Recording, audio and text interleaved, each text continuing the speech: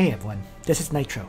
In this video, I wanted to provide an answer to one commonly asked question, which is about how to design a defense team for regular arena. I'm going to split this video into 3 portions. The first part will cover the endgame defense team, like the defense team that you would design for the current stage on the international server.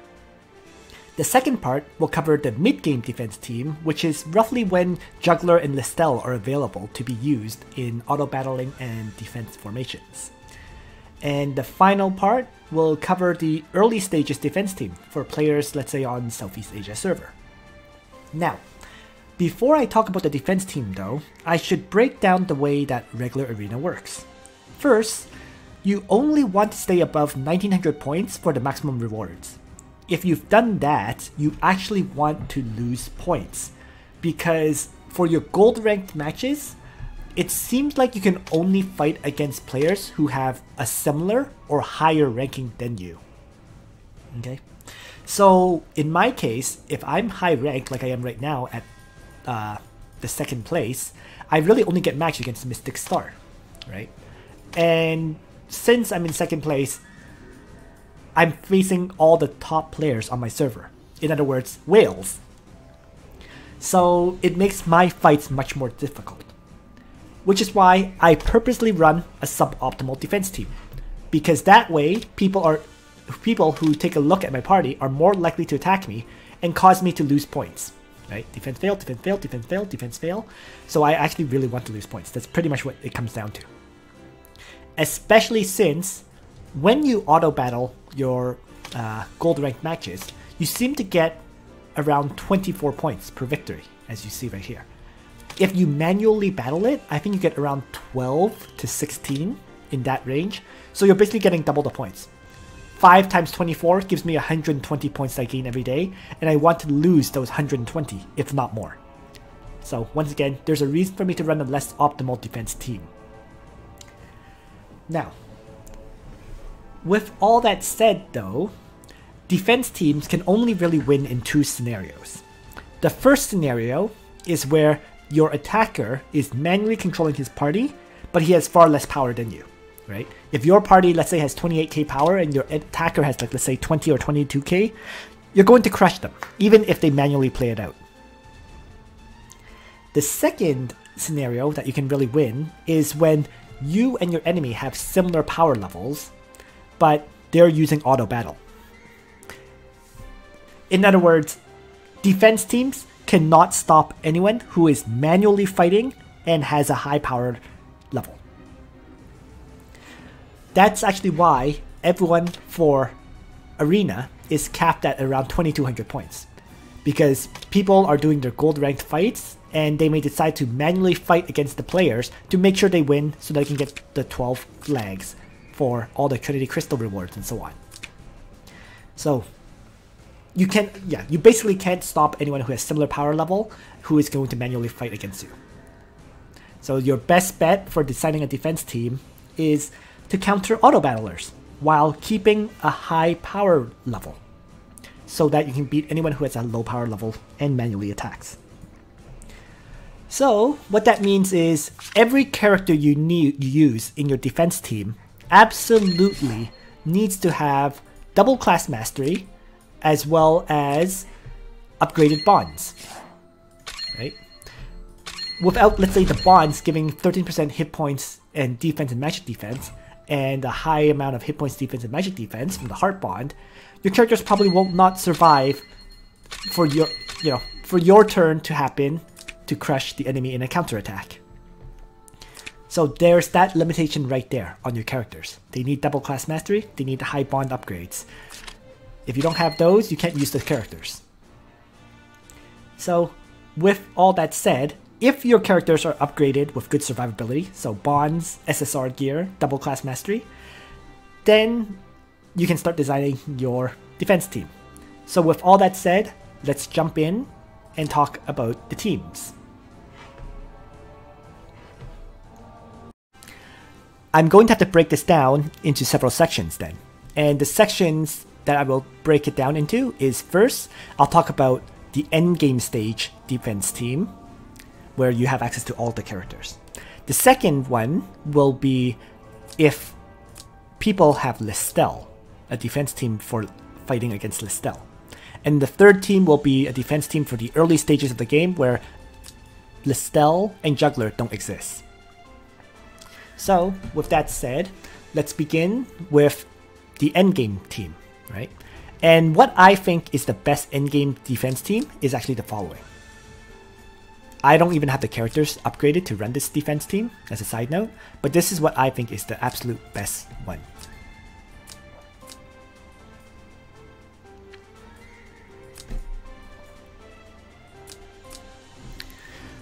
The first things first is the combination of...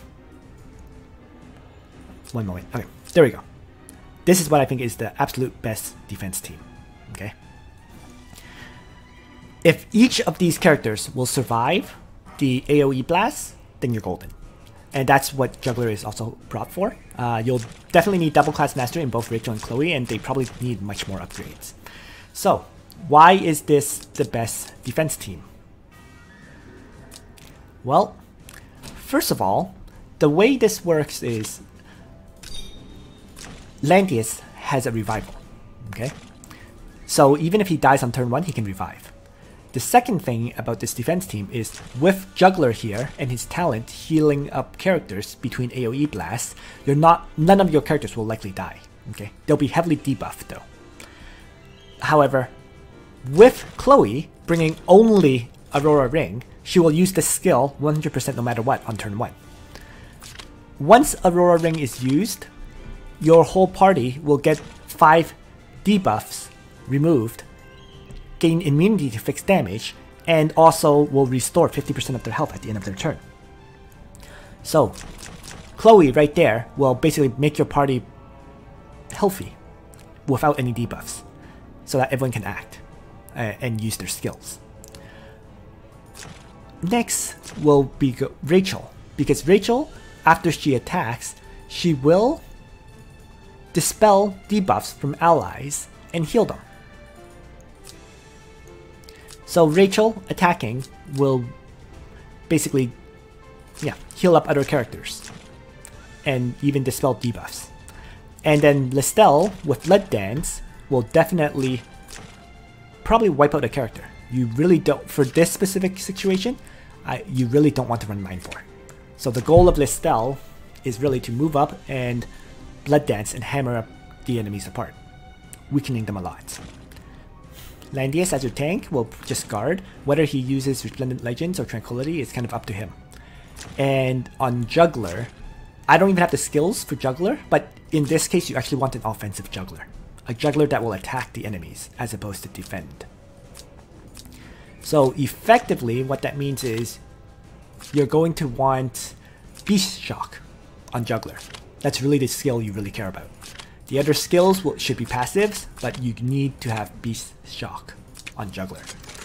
So I'm just going to quickly bring up Juggler to show what Beast Shock does.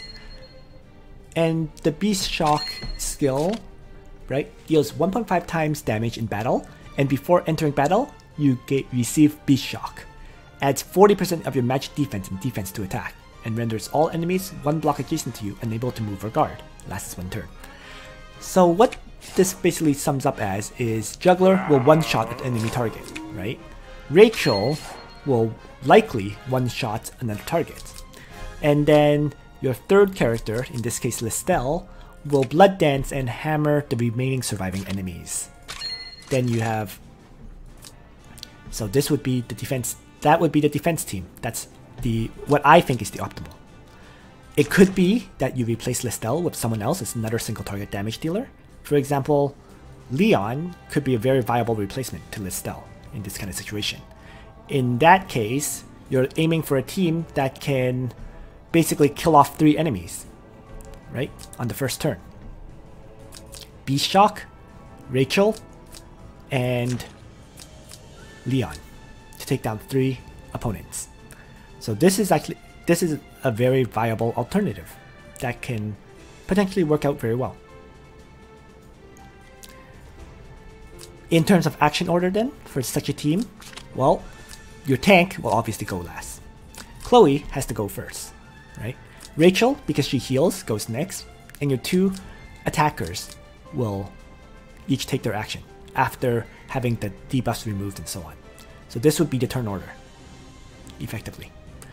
One thing you can also do as a possible alternative is also have, let's say, Liana or Tieris as your second healer, rather than Rachel, right?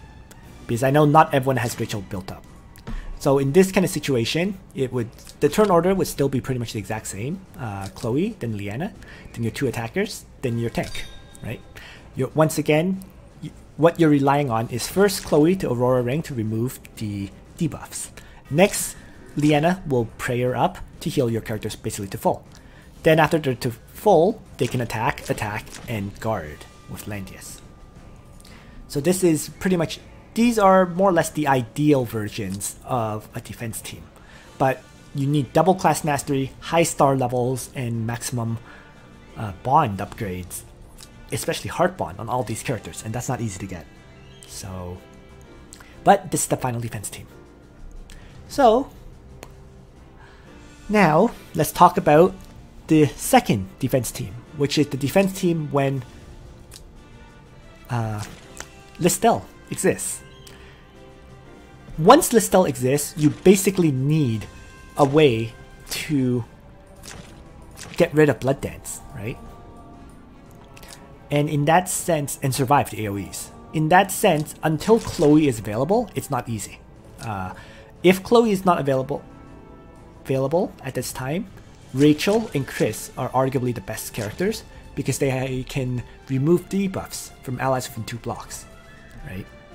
So these two characters are actually the best, assuming you have them leveled up. So once again, Rachel showing her incredible powers, right?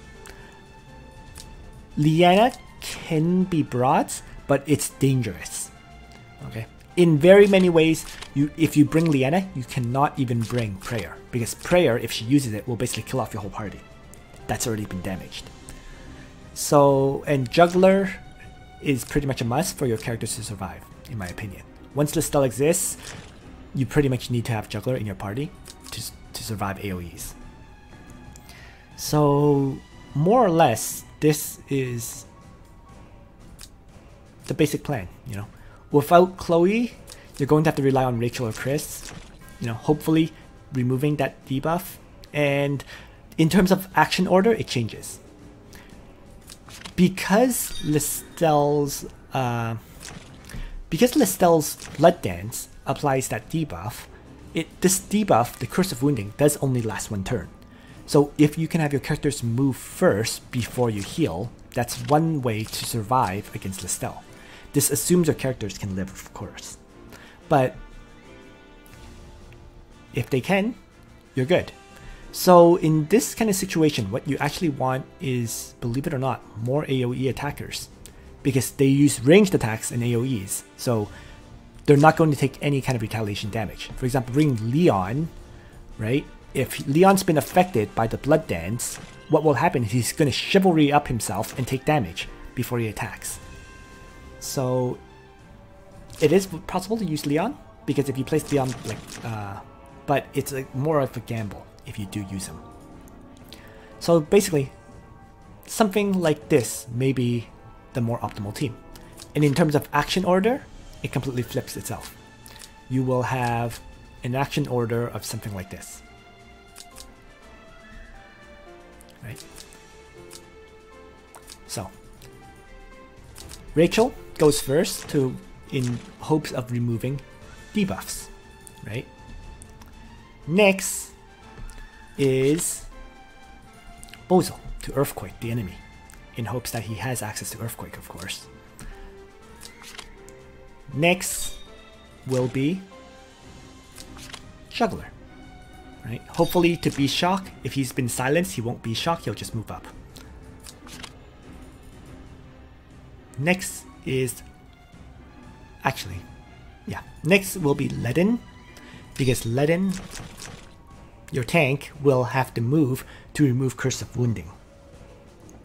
And then finally will be Liana, who will theoretically prayer up your party to keep them healthy. So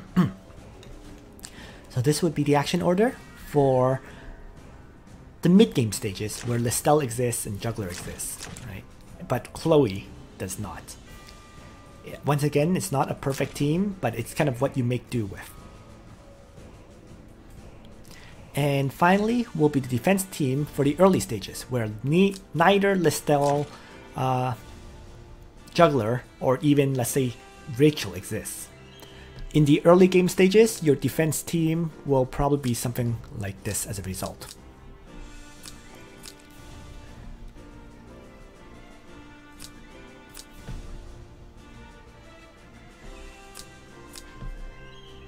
Something like that.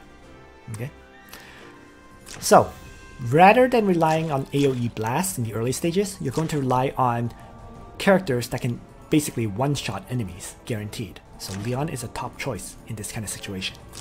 Similarly, Elwyn is quite acceptable because he can faction buff and one-shot targets. Right?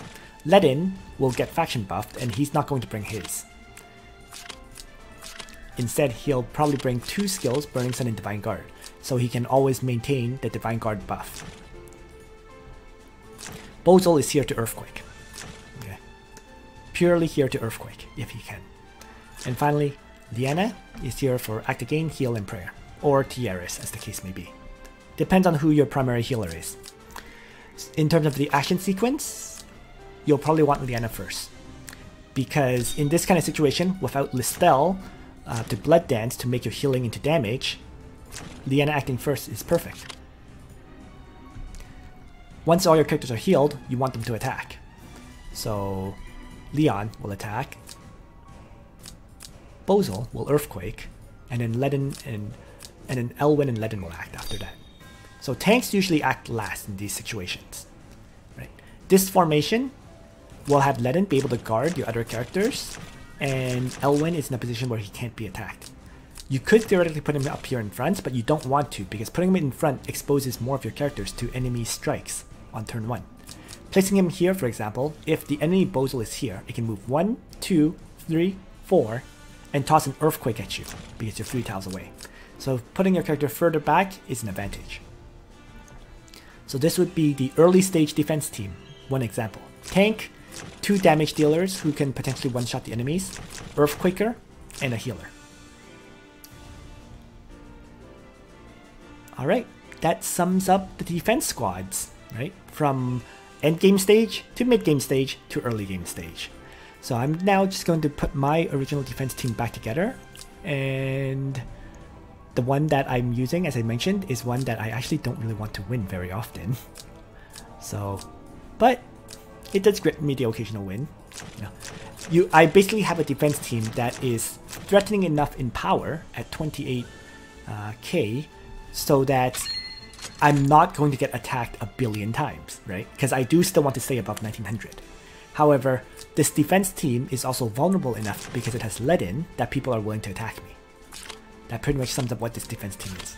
It has high power to stop people without enough power from attacking me, but it doesn't have the optimal characters, so people are willing to attack me, because at the end of the day, I really actually want to lose more than 10 times every day, so that my score drops so that I can have easier battles and I'm not always facing against the top 3 enemies.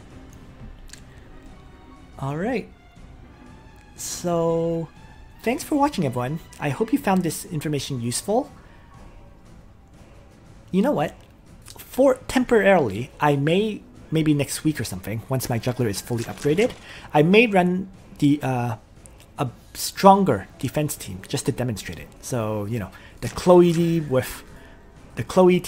with Landius as my tank and so on. But right now, I'm still not fully prepared to run that team. But I may run it for a bit just to demonstrate what a good defense team would look like. But yeah. So thanks for watching, everyone. I hope you found this information useful. And on that note, Nitro out.